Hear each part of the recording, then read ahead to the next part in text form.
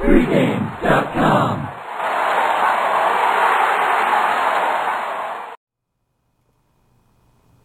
Welcome back to Pregame.tv. I'm Marco D'Angelo with Steven Nover. It's the day after the NBA All-Star Game. Great defensive game last night in the NBA All-Star Game. If you missed it, there was great defense the last 30 seconds. Come on. Situation It's here. the only time they played defense all night. Right. It came down to the final possession, so they decided to play defense. We're gonna do like a recap of the first half of the season, and then preview of the second half. Maybe some teams, some sleeper teams, teams flying under the radar, some overrated teams. Steven, this has been a season of streaks for sure. We've got some NBA teams that are just going off on sick runs. We did a video earlier today, the San Antonio Spurs, what they did and do it on the on the road, that 9-game road trip. Well, let's start with the Spurs.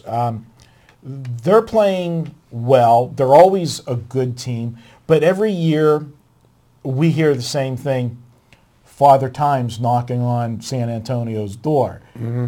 And yet, every year, the San Antonio Spurs are there at playoff time. The one thing that's different this year, and I don't know maybe if Popovich pushed the buttons earlier this year because it's a condensed season, but normally the Spurs start out really slow, and you don't see them start hitting stride till, late February, March, and then they make that surge, into the playoffs. He gets them ready for playoff time. They're playing well early this year. This team's been playing well. They played well last year. I think, were they the top seed last year? Yeah. And then, lost to Memphis.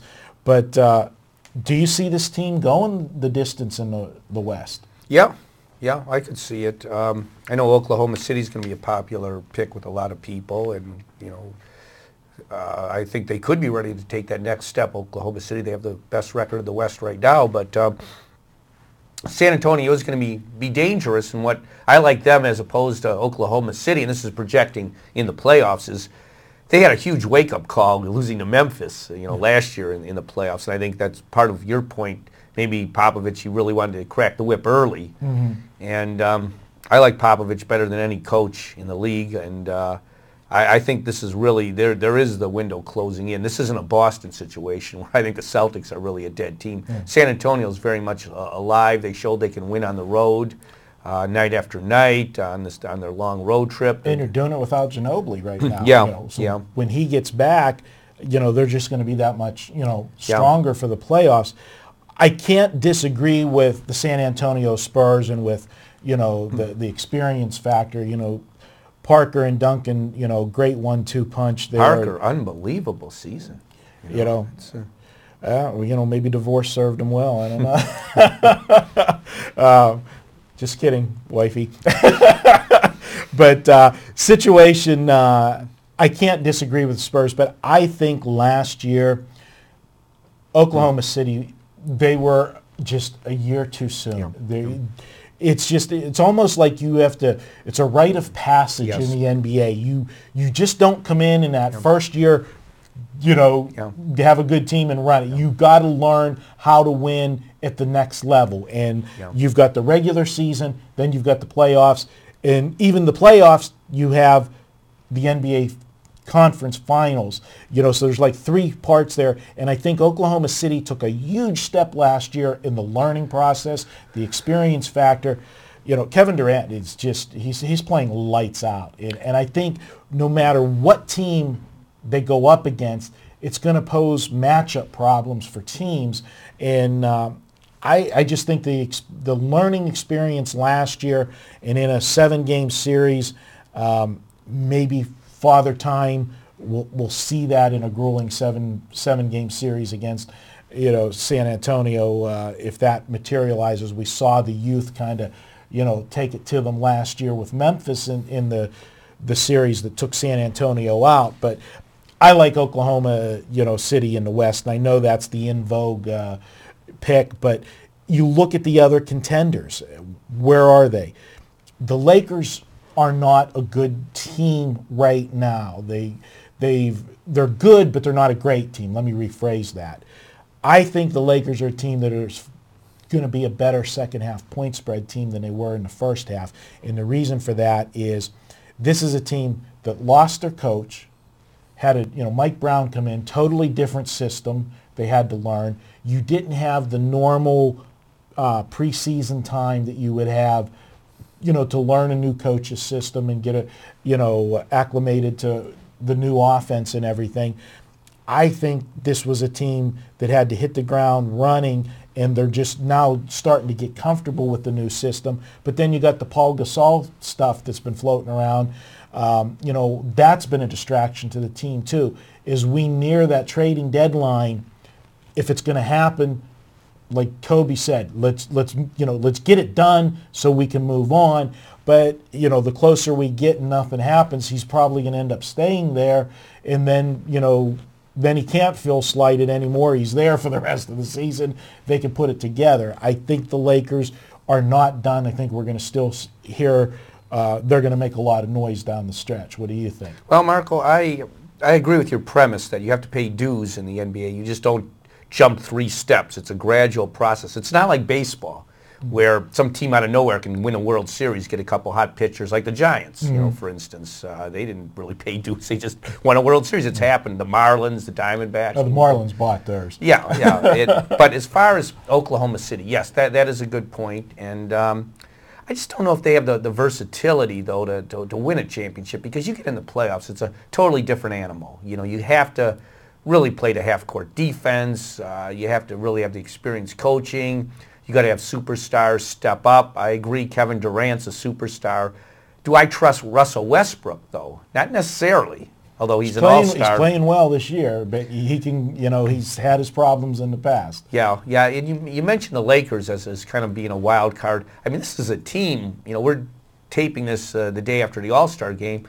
What about in a week, all of a sudden they land Dwight Howard? I mean, that could really change things, and I think San Antonio could be dangerous.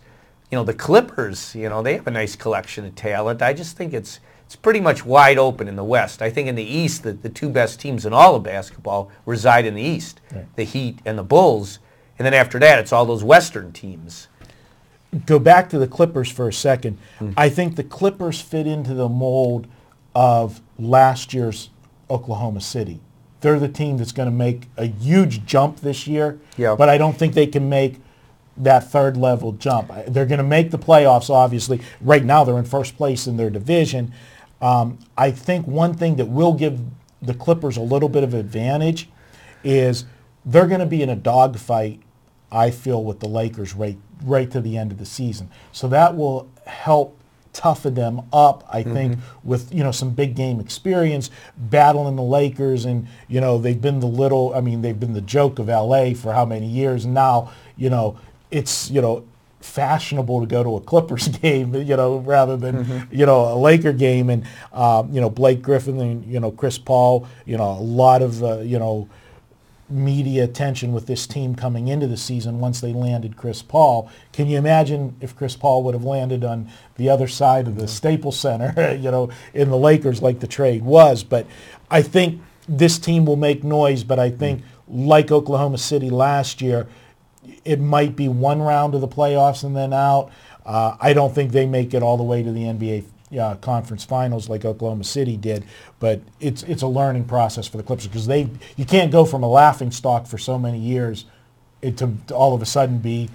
Well, I'm not a conspiracy theorist, but if there's one sport that I'm a little sketchy about, it's the NBA. Now, do they want small market Oklahoma City in the finals? I remember with Tim Donaghy with his revelations, and we know the kind of person he was, but actually I put some stock in these revelations. The last small market team that really had a shot to win a championship was the Sacramento Kings, and the NBA took that away from them with a biased refereeing. Not saying that'll be the case here or anything, but if there are any conspiracy theorists, that might be a point for them. Yeah, I agree with you. It's a small market city, but Kevin Durant is becoming such a big name, and you've got some marquee status to watch him. I think he's a great player, Marco, but he doesn't get the attention and publicity as the big market guys like LeBron and right. All these other guys. I mean, you hardly ever see this guy. he's a scoring machine, but he just, he doesn't have that cachet like these other superstars. It's a good point. I can't disagree. Switching over to the East, to me, yeah, I agree with you. The two best teams are Chicago and Miami, and a blind man can see that. Yeah. Team that's been a surprise so far this year, Philadelphia. They were a team that came on at the end of last season. They actually played Miami tough in the playoff series against Miami. They lost to them, but they played all of the games competitively. I think there was one blowout in there.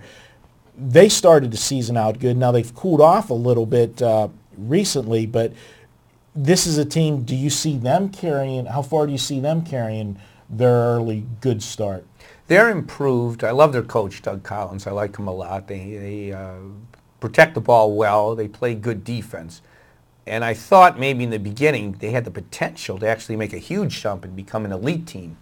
They beat up a lot of cupcakes at home, right, put up impressive records. But last 9 games, they've kind of maybe found their high water mark because they've come way down. They're 2-7 straight up in their last 9 games, 1-8 against the spread. And you look at their home games. Now this is since February 3rd, so this is pretty current.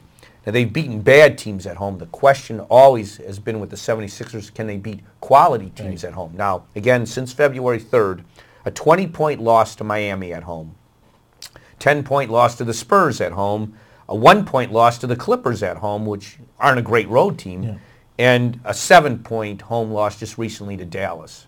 What does that tell you about the 76ers? They went from contender to pretender. They're maybe a year or two away. And you've got to look at, right now, they weren't a couple weeks ago, but we can't do a video without talking about, Jeremy Lin and Linsanity in New York. I wish we could.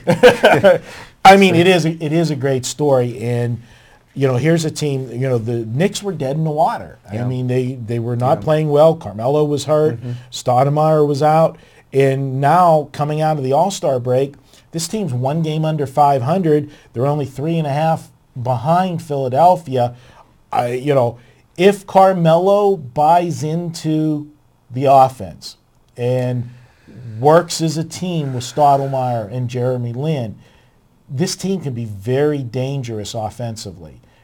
Jeremy Lin's not a superstar. Don't get me wrong. It's a great story what he's done, but he is a very capable point guard that's playing unbelievable right now, and he can get the ball to these guys. And if they work as a unit and not everybody wanting to take all the shots, this team's going to be dangerous. They don't play great defense. That's always been a knock on the Knicks. And Jeremy Lin, is not a great defensive point guard. He's average, there. But the team, there is a chemistry.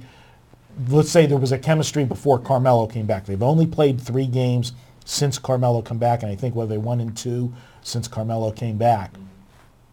So we got to see how they move forward. If they learn how to coexist, this team has a license to get very good in the second half of the season. This team can get that chemistry and gel. Look to last year, the Miami Heat. It took 2 months before that team found their stride with LeBron, Dwayne Wade, Chris Bosh. You just don't throw people into the mix and it's instant. It's got to simmer. They got to learn and gel, play together. The Knicks, I think, can only get better. But is there going to be value on the Knicks? Not as long as this Linsanity stuff's going on. The value actually is going against the Knicks right now because they are totally over-adjusting the lines on this team because of it. But I think they are going to be a hard out in the playoffs, and I do think the Knicks make the playoffs. Well, I think they could make the playoffs, but I don't see them really making noise in the playoffs, Marco.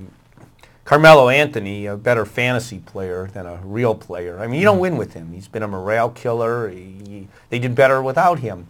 How he affects Lin remains to be seen. Lynn has come in there and done the job better than any of the Knick point guards, which is an understatement. He's put up some great numbers. However, what's kind of overlooked with him, all this Lynn sanity, is this guy commits a lot of turnovers. A lot of turnovers. And I realize he's still getting in sync with his guys. But whoever is the point guard for the Knicks is going to put up good individual stats. That's just D'Antoni's style. You're going to put up good numbers in that. Now, he's put up really phenomenal numbers, but I don't see really that continuing. I mean, he's not some super talent. He's in a good situation. He's making the most of it, to his credit. But Anthony, Stoudemire, great talents, but are they winning players? I'd say no. Yeah. Well, we'll see how they go. The Celtics, I think we both agree, this is a team that's dead in the water. Well, this is scary, Marco. These guys are under 500, and as the season wears on and their age starts showing up, it's going to get worse. Yeah, absolutely. I agree. I don't see anything out of Boston. The last team that we'll talk about, and we'll wrap this up, the Orlando Magic. This is the team that's, the enigma. They've played horrible at times this year. I mean, they've had some pitiful offensive performances. And what's got to be decided here is we near that trading deadline. Do they move Dwight Howard and basically give up on this season, which, they're 5.5 behind Miami, but they're definitely a playoff team. I mean, they're 5.5 behind Miami, but they got the third best record in the East. Or do you keep Dwight Howard and go out and be a buyer at the trade deadline and try to add a piece to this team? Because there is talent there. This team's just, they're one player away from being good, and they're also one player away, if it happens to be Dwight Howard getting traded, to this team being bad. Well, if I'm the Orlando Magic, I'm a seller. They're still stigmatized by when they lost Shaq and got nothing for him. Mm-hmm. And I don't see how they can allow history to repeat itself and let Dwight Howard walk and not get anything for him. Mm-hmm. Now let's say, flip it around, say, okay, let's be a buyer, let's get another piece and make a run at this. Who are they going to add that's going to allow them to become good enough to overtake Chicago and Miami? Yeah. Nobody. They cannot beat either of those teams. They may be the third best team in the East. That's fine. Unfortunately, they're not. They got Chicago and Miami. Yeah. Maybe if they're in the West, it might be worth it to do that. So no, if they cannot convince Howard to stay there, then you better get something for him and start getting the building blocks going. Okay, well, there you have it. Your projections for the NBA Finals? Well, right now, the day after the All-Star break, I would call it Miami to beat San Antonio in the finals. Well, it definitely looks like Miami's on a mission. How about you? What would you say?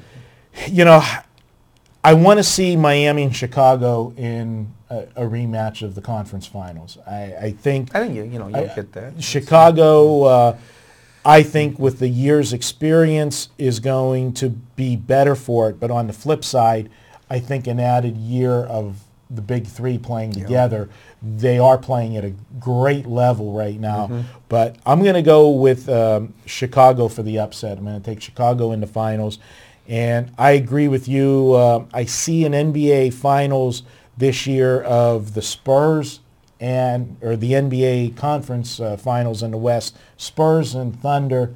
And I just think in a 7-game series that Oklahoma City is going to find a way to beat them with the youth. The youth, yeah. And last year being the learning experience. So right now I'll go with Chicago and the Thunder in the finals. We'll see in a couple months if either of us were right. We'll look back at the tapes. There you have it. That's our recap of the first half and preview of the second half of the NBA season.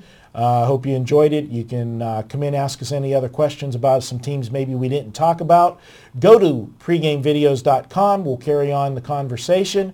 For Stephen Nover, I'm Marco D'Angelo. Stay tuned for more videos from pregame.tv all week long. We'll talk to you soon.